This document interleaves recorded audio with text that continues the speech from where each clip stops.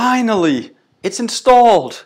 It's up and running. Microsoft maybe consider doing something about your installer. It's just too big. We have to just install it in less than 45 minutes or whatever it took. Okay, doesn't matter. It's up and running and we're getting so much from it, so I'm just happy it's here now. So let's start out by I could explain these windows to you, but I think we should just start out by creating our first application. And you know what? I'm gonna be a renegade. I don't want to do a hello world. I just want to do a console log where I'm writing something different than hello world.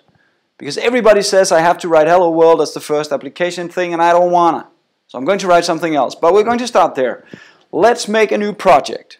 So before I do this, no, actually let me do it, and I'm trying to explain to you all you see here. I press new project here on the start page, but if you don't want to do that, it's also hidden under here, file, new, and oh my god, my fingers suck, new project, there we go. So on the new project page, you have a lot of choices here.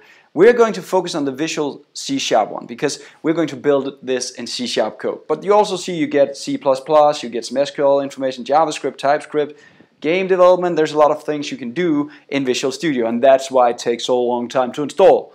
But okay, I could have customized this and made it a bit quicker installation-wise. No more about the installation.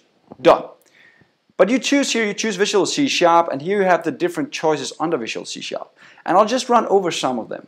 We are going to work with the Windows part. You can do Windows Forms or VPF application. It's kind of just the front end of a UI. So it's what you're looking at right here. That's actually kind of a VPF or a Windows Form, right? That's just the shell that you look at as a user.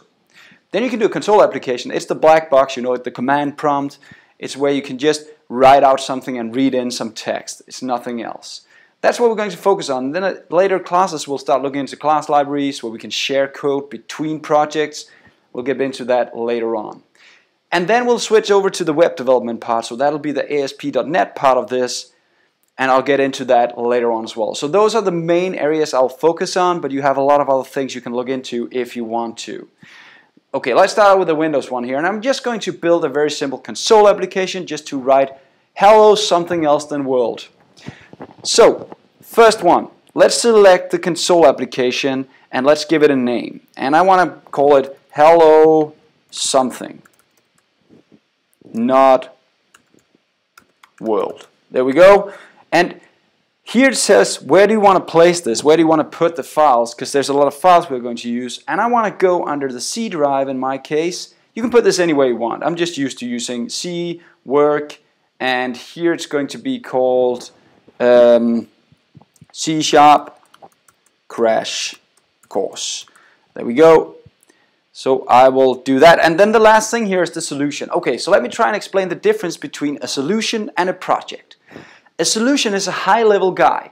A solution you can have only one of, and then you can have multiple projects under the solution, right? So we're going to make a solution here called C# crash course. That's going to be the solution name.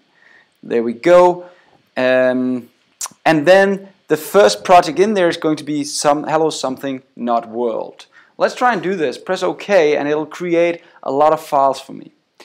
Give it a second and I'll show you what we actually got from it in the folder.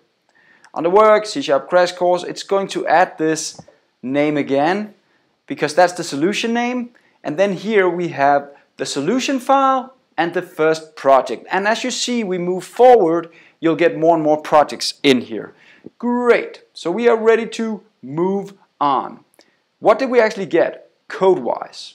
Well, we got a solution in the top, like I just said, and a project, and under the project we have some properties, get into those later, some references, get into those later, and then the first program. There we go. So actually I'm ready to start my program now. There's nothing in there, so I'll just press start, let it run, and it'll probably pop up with a black box and hide it again. Just to see if something happens at least. Maybe you won't even see it, but let's see. Bloop, bloop. It was there, it was gone, right? That's not that much fun, so let's just add a little bit of code here. Let's do a console. There you see, this is what we call IntelliSense. This is some things we're getting from the IDE. I just wrote con and it figured out, maybe you're looking for the console word. Console log, write line, because I want to write a line to the console log, the black box you just saw. and then let me just add some kind of text. I'll explain all this later. I just want to show you. Hello, dude. It didn't say world, it said dude. And let's run it again. Now I have something to show you. But it popped up again and disappeared again right away. Okay, so let's do a little hack just to keep it there. You can do other things, but this is just my hack. I like doing it this way. We can also ask it to read a line, and let's try and run it again. Now, write line means write something to the console. Read line means when somebody press something, read it back to the system.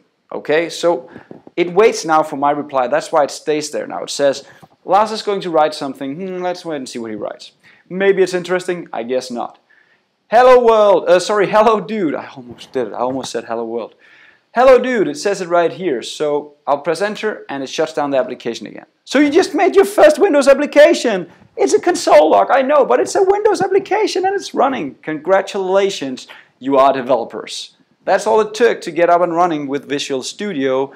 Let's start doing some more tricky stuff in the next videos, and I'll try and explain more about all of the different features you see in the application here. See you next time.